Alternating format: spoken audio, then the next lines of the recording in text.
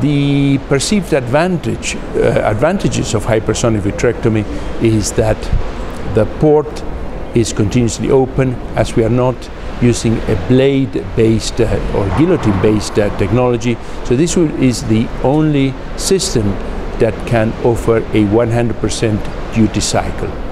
With the process of liquefaction of the vitreous fibers prior to them entering the port, we believe we are inducing less traction, perhaps, on the vitreous, with the possibility of using a smaller port and larger internal lumens.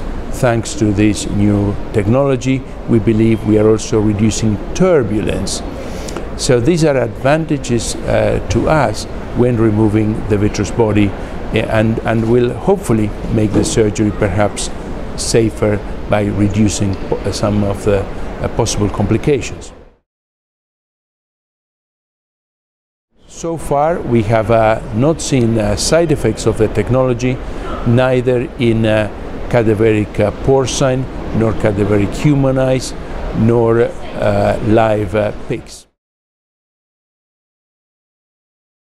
We have shown in cadaveric eyes that the technology is as effective as the commercially available guillotine technology in removing the vitreous.